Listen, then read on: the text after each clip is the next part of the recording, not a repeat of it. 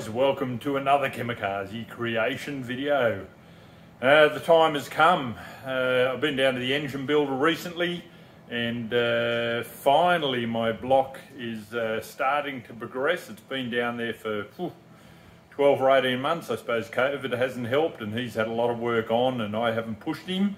But if you've been following this car build, the Torana, the supercharged beast with the Shane Barnett supercharger kit on it, you'll know that I've had a few issues with rattles, funny noises in the motor, haven't been able to get it quite to run right. I've had one or two good runs in it, and then we went into this weird world and really haven't done much on the old girl for a while. But yeah, being down at the engine machinist the other day, he had it up on a surfacing machine and was decking the block to start to do the final assembly on it.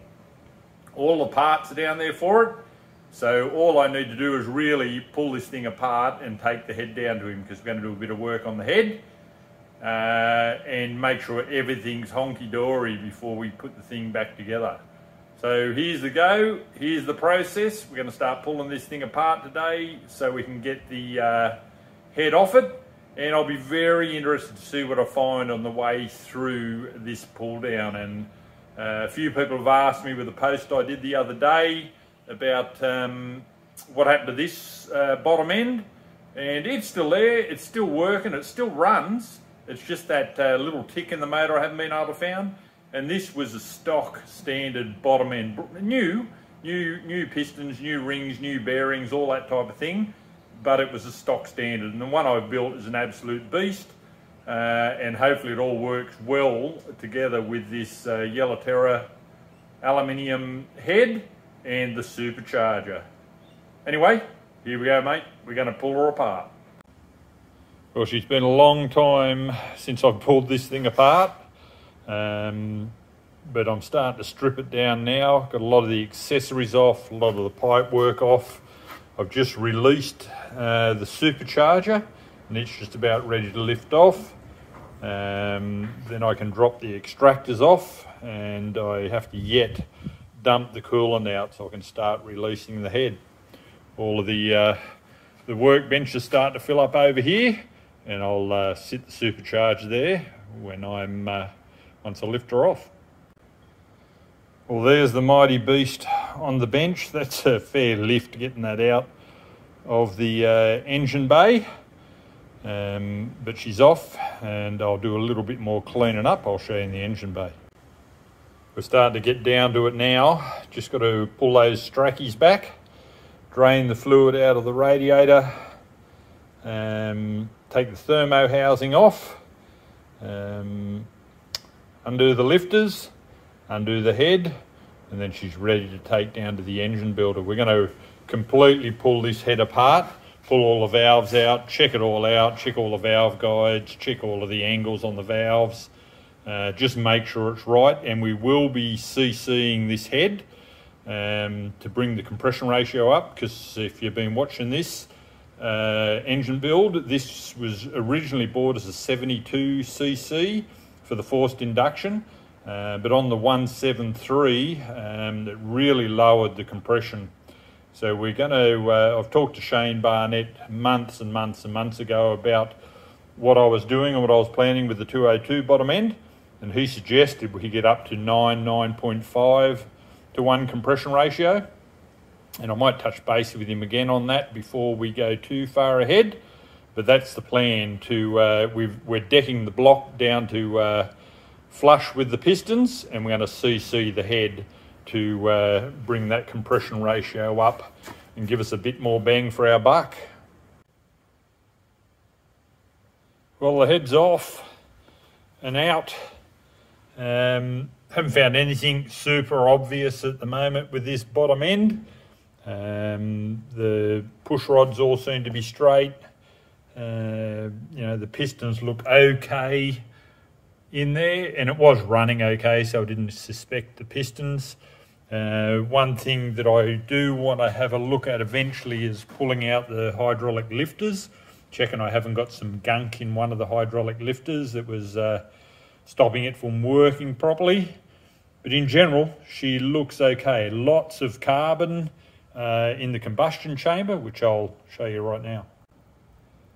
So here's the combustion chambers, and lots and lots of carbon in there. So she's been running incredibly rich, I would think. I'm no expert, but gee, there's some carbon in there. You know, had a fair few shed starts, not a lot of big runs to burn any of that out. But yeah, she's definitely got some carbon in those combustion chambers. So she's all pretty much ready. I've got to take this head down to my engine builder so we can CC it and get it back on, and he's going to pull it all apart and check it all out anyway. Here's all my push rods. They all seem straight and true, reasonably good condition. And one thing I was happy about, I actually used ARP head bolts in this when I put it together, so I can reuse those with the new build. So there she all is, heaps of stuff pulled apart. There's the big beastly supercharger. Hopefully there's nothing wrong with that, and I don't expect that there is. I think it's more me getting the engine right, which hopefully this new engine should be absolutely brilliant. Anyway, that's the process for today. One of my areas of concern was the hydraulic lifters, so I've just taken the side covers off the motor, and I'm going to pull those lifters out and check them out. I was concerned that a bit of gasket goo, some silicon gasket goo, may have got into the oil system and possibly blocked up one of those hydraulic lifters, which would account for the tappety noise that I had in the top end. A few people suggested about the high-rise rocker cover, and I have purchased one of them for the new build, so that will negate that issue as well. So it's down to these lifters, and then onwards from that, whether I've got any damage on the cam. So I'll pull these lifters out and have a look. So as you can see, all the hydraulic lifters are sitting and lined up there, except for one. Got a little gap there in them. So the third one in, that was down in this hole, had a lot of trouble getting it out, and I'll show you what I found. So here it is. That's that lifter. Had one tap in the motor. What's going on with this lifter and that lobe on the cam, I do not know, but it has worn the hell out of that lifter.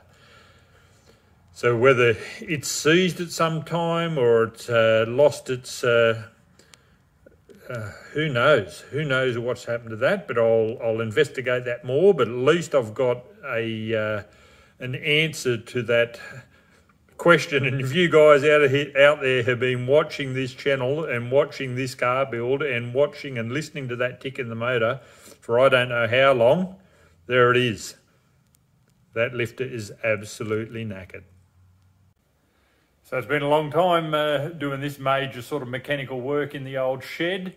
I shuffled the shed around a little bit. I might give you a bit of a look at that before I sign off. But it's pretty much stripped down. I really just want to get that head off is the main thing and get it down to the engine builder. And I'll progress. I think I'll put this up on the hoist, and I'll progress with some stuff that I can do at home, pull the rest of that engine out, tidy a whole heap of stuff up in the engine bay that was done on the fly, and get ready for this new engine to put it all together. Hook it all up with the gearbox and start to fit it back in and go back through the process.